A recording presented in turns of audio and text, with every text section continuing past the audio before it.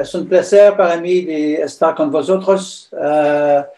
And in order to speak directly to the group on this issue of territorial conflicts of sovereignty in Europe, I have, in fact, entitled my paper, Deliberative Constitutionalism to the Rescue of Complex Democratic Settings. So the current debates about sovereignty should not be limited to issues of legality or legitimacy, as is too often times witnessed on the terrain of politics. Time and again, we've seen political actors intervening on behalf of the majority nation, hiding behind the veil of the legality to undermine or seek to discredit claims made by minority groups and minority nations. So the initiative led by the Eusko-Ikaskuntza and the Institut d'Estudis Catalans comes at a crucial moment as several countries are facing internal tension.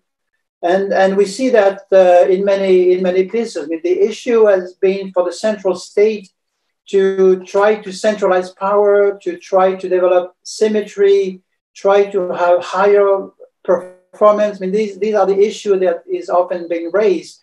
And both unitary and federal states have been frequently implementing similar strategies to respond to forces associated with globalization that they use as a pretext to take away powers that have been assumed at the sub-state level at different moments. So in this presentation, in my paper, I will be focusing on 4 elements. First, the need to revisit the debate concerning the exercise of sovereignty.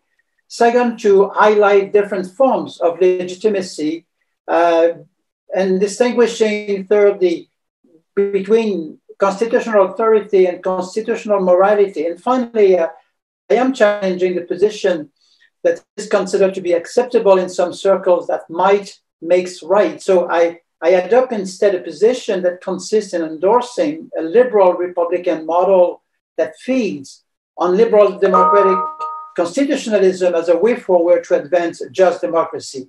So with respect to point 1, respect to the idea of reformulating the terms of the debate about sovereignty, which I see as an imperative. Now, we know that political actors acting on behalf of and on behest of the state are quick to declare that all individuals are equal before the law, that the rules of the game have been set once and for all, and that the state is there to guarantee its territorial integrity against all possible external and internal threats.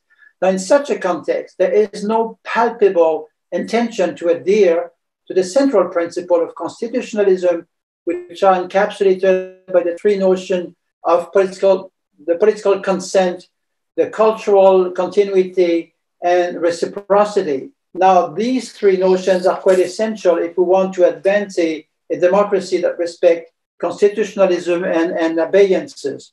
So with the ongoing political transformation taking place below and above the state, one ought to question the postulate according to which the state has a monopoly of legitimate public authority within a set of predetermined frontiers, be they the result of a war, of a process of decolonization, or among various scenarios of a process of territorial enlargement or aggregation. Now, actors discussing territorial integrity are likely to focus on legality and pay only lip service to the notion of legitimacy. The latter, that is, legitimacy, however, remains highly important since it is crucial for state managers to attain the highest level of popular support possible behind state reforms in order to advance the policy preferences that are emanating from the political communities. So here, constitutional and political arrangements are there to be negotiated, not to be imposed, so that the legitimacy principle is at its highest. Now, which form can sovereignty take to meet the needs of citizens and political communities? Such an undertaking is particularly crucial in cases of several nations that cohabit on a specific territory. The case of Belgium, obviously, Canada, Spain, the UK are all confronted with this. So we need, therefore, and this is my second point, to reconcile between different forms of legitimacy. Inter-community relation would gain to be reimagined on a new basis. In my paper, I argue that we ought to replace the dyad of legality, legitimacy by the dyad of legitimacy, nothing less, without which the parties to the conflict will continue to lock themselves into logic that are impossible to reconcile due to the fact that they operate on parallel paths with no possibility of converging. Now, rethinking the conflict in terms of legitimacy makes it possible to give a voice to all potential political actors rather than disqualifying actors or taking them out of the political game for all sorts of reasons. We have to start from the premise that both sides in a political conflict have and can invoke valid arguments to question the fairness in power sharing, the equal capacity of everyone to accomplish oneself and fully exercise one's civil, political, social, and cultural rights. And third, the validity and importance of their counterpart political legitimacy. The argument heard too frequently that there is no legitimacy beyond legality is not an acceptable one, since it closes all democratic channels and constitutes an imposition of political strength on weaker political partners. It is as if a state, whatever the political preferences expressed by the constituent political communities, has the right to be intolerant toward cultural, ideological, social, and societal differences. Now, here federalism has some valuable cues to provide, since a federal constitution is one, to quote Stephen Tierney, one which is premised upon territorial constituent power, which prioritizes the constitutional status symbolically and substantially of its constituent territories, end of quote. So the source of political authority in a multinational political setting, and by extension, the strength of its legitimacy, is the popular will expressed first and foremost through political institutions operating at a sub-state level as well as through the state itself. It is a combined aspiration of these two forms of representation that will give political actors the legitimacy to put forward political solutions and implement public policies. Now, the third point I want to raise is the point about how do we differentiate between constitutional authority and constitutional morality.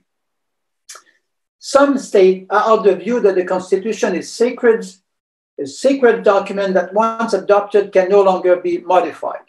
The spokesperson used various strategies either to undermine or to oppose political changes as being expression of disloyalty toward the all-encompassing state or as disserving the national interests. Such a pursuit has been properly qualified by Pau Busacoma Busquets when discussing the Judgment 42/2014 of the Spanish Constitutional Court, denying the Catalan Parliament the right to consult the people of Catalonia with respect to its political future as a clear expression of constitutional fundamentalism.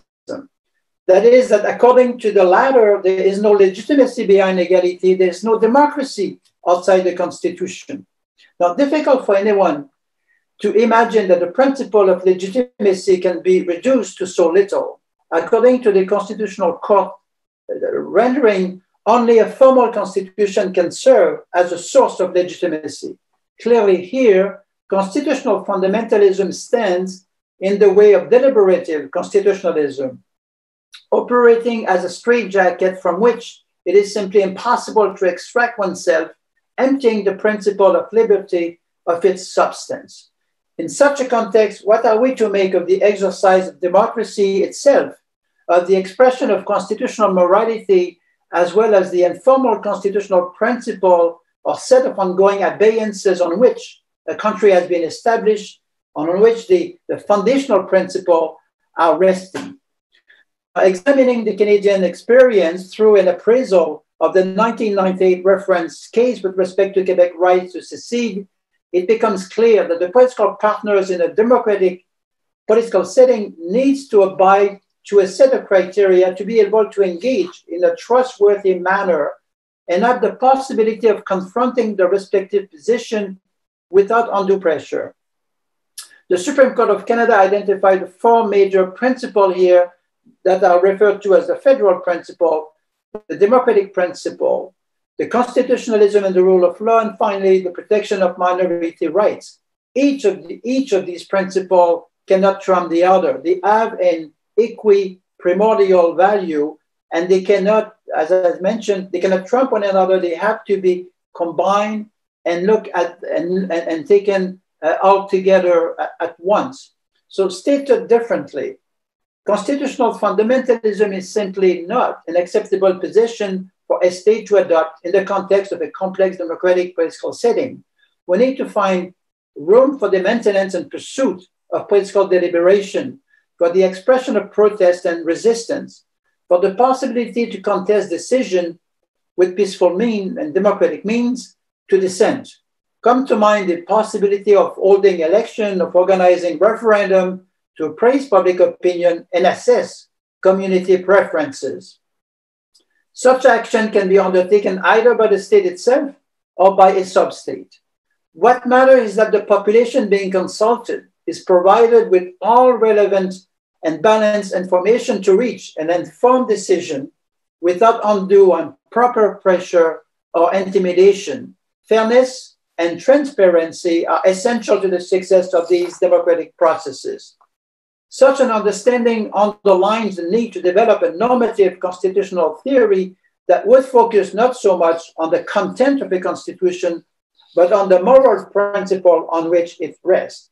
Which takes me to my fourth point. In some democracy, deliberation have been discouraged when not denounced for mounting a position against the state, while political leaders and spokespersons from civil society feeding these deliberations have been depicted as renegades, impostors, or rebels that pursued self-centered aspiration, as if deliberation, protest, and contestation could not produce anything positive for a country. In The Power of Identity, Manuel Castells highlights the value of resistance identities. When discussing, for instance, the women movement and liberal nationalist project, which have raised up to resist impulsive might used by dominant political forces. In some countries, one could lament the days when political authority rested on the support of all constitutional partners. In situations where political authority rests on the support of all constitutional partners, legal authority will find it much easier to gather political support as well as adhesion to the country's overall objectives. What we have seen in the case of Spain is that the bonds of trust between historical nationalities and the state have become strained over the years. In good part, this is due to a political process that takes its distance from the tenets, the tenets of a deliberative democracy, and wants to subject minority nations to a culture in which might makes right.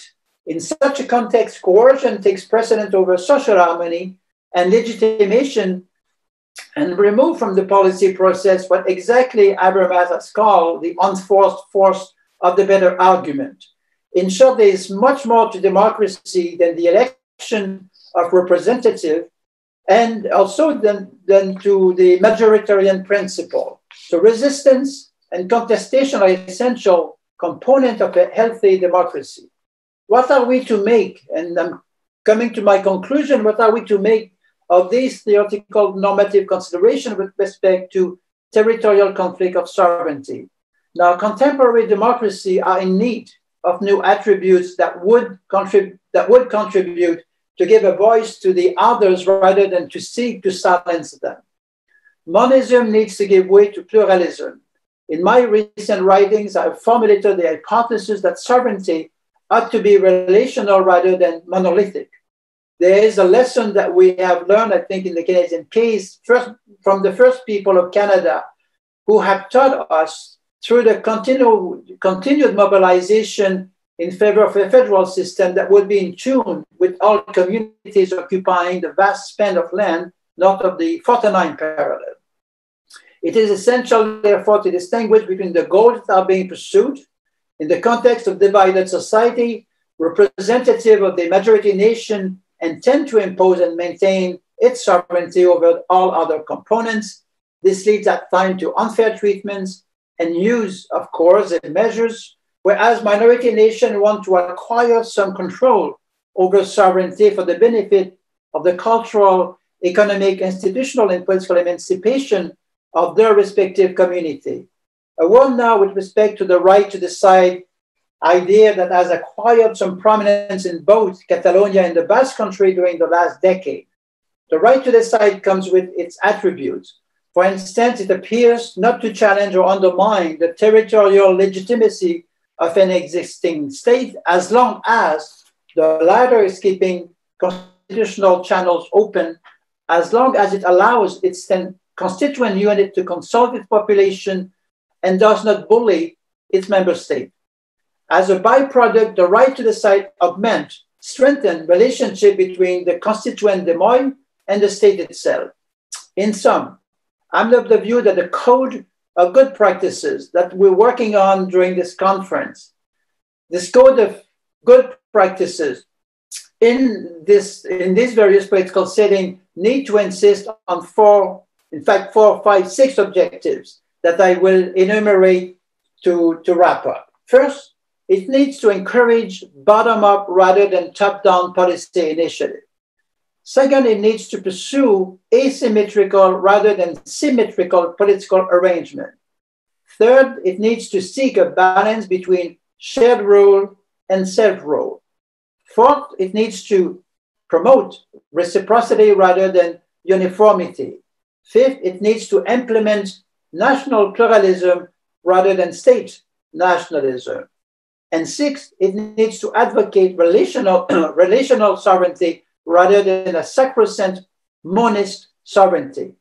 To the extent that complex democratic political settings advance these 6 objectives in concert, one would assume that the democratic principle will be further entrenched and that state will gain both in political stability and legitimate authority. Esquermila. Gracias.